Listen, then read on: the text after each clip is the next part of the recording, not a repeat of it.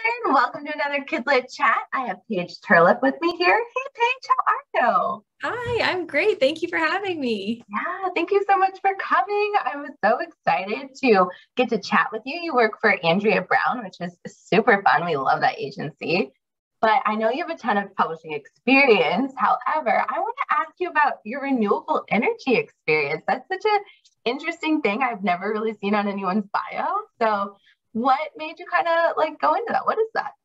Yeah, so I worked at the National Renewable Energy Lab in Golden, Colorado, and I worked on the communications and marketing side of things. So not an engineer or a scientist, but it was really fun to be involved in bringing to light some of the amazing technology that they're using there. I primarily worked with the Department of Energy on their consumer-facing website, Energy Saver, which was really fun. Got to do a lot of I went bowling at the White House and just like some fun little things there, which was great. Yeah. Oh, I love that. That's so awesome. So what made you then transition, like get into agenting? Yeah. So after I did the cube life thing, I realized that it wasn't kind of fulfilling me. So I ran away to the mountains for a year and I worked on a ranch and just did some thinking about, what I love, what I wanted to pursue. And it always kind of came back to books and writing. And it's had such a big impact on my life. I feel so shaped by the books that I've read that it just seemed kind of natural to want to help usher in new generations of readers. And so I went and got a master's in children's literature and a master's in fine arts and writing for children from Simmons University, and the rest is kind of history. I love it. That's so cool. And it's so true. I mean, books, like especially children's books, they stick with you. Yeah. What's one of your favorites that you've worked on? Yeah, I mean, it's like kind of like picking a favorite child a little bit, because I feel like every book that I've worked with has been special in different ways.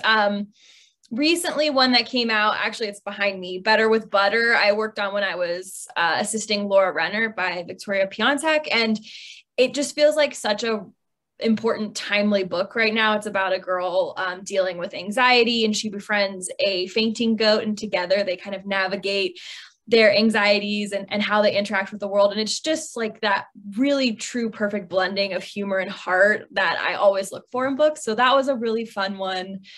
I have lots of projects that are not yet announced that are exciting, but one that just was announced, If I Have to Be Haunted by Miranda Sun, is a YA contemporary fantasy, and it is going to be so amazing. I can't wait for the world to read it. It's really great. So lots of fun things in the pipeline. I love it. That title alone just makes me want to read it. Like, yay! That's what we like to hear.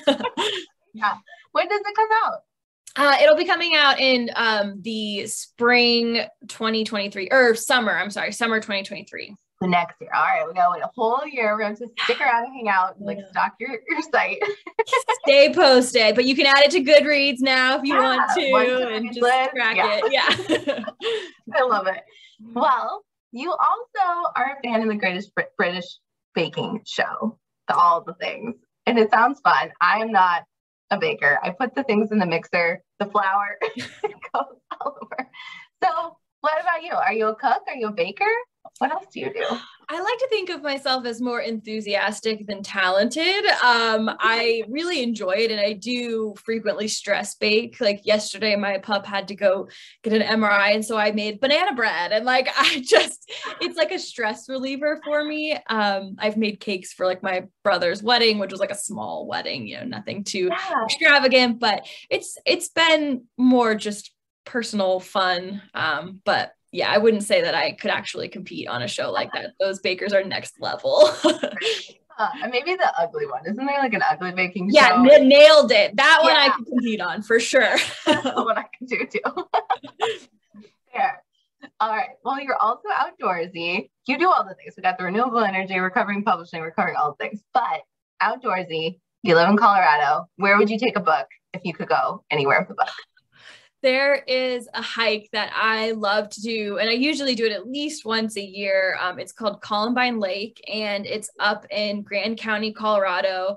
And it is beautiful. It sort of looks like The Sound of Music. There's an alpine lake that you hike to, and I'll fly fish there, which I never actually catch anything, but it's just fun. There's a big rock in the sunshine, and I've actually brought books and like little painting sets, and I just hang out up there for a while. It's beautiful. Sounds gorgeous. That sounds so awesome. Oh, I love it. Thank you so much for sharing with us. This has been so fun. Yes, absolutely. Thank you for having me.